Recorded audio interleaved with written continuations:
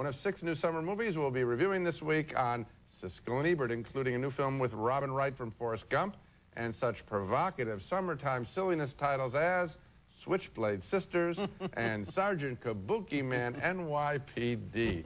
I'm Gene Siskel of the Chicago Tribune. And I'm Roger Ebert of the Chicago Sun-Times. When we come back, a summertime exploitation double bill of 2 loopy titles. Get this, Sergeant Kabukiman, N.Y.P.D. and Switchblade Sisters. Kabukiman-san, Joe.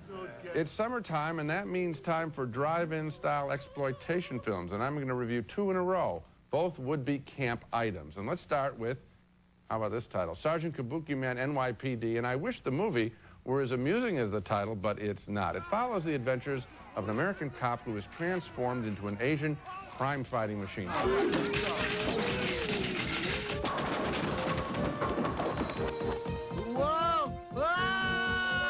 That's Rick Giannossi as Sergeant Kabukiman, and he's a reluctant superhero. That's one of the gags in the movie, even when he's around an Asian woman who has been training him for his ultimate test against the evil one. Clearly you have no comprehension of the scope of your mission. The evil one never sleeps. You must be ready for an attack at any time. Sergeant Kabukiman, N.Y.P.D. is a cheap production without many laughs or much real wit. I think I like the idea of it more than the reality.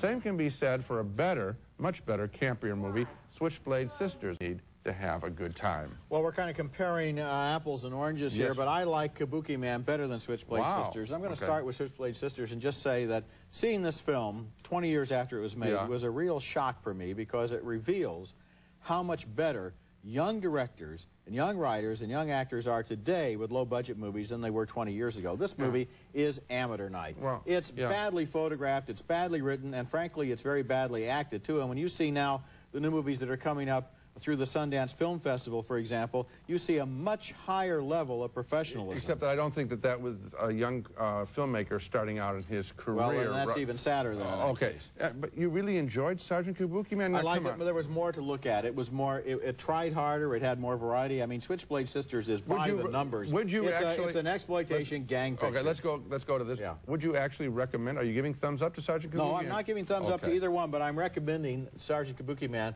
as the choice between these 2 films. I was just about to check your pulse. I knew that it was 2 thumbs down. When we come back, a new movie version of perhaps the most popular opera of all time, Madame Butterfly.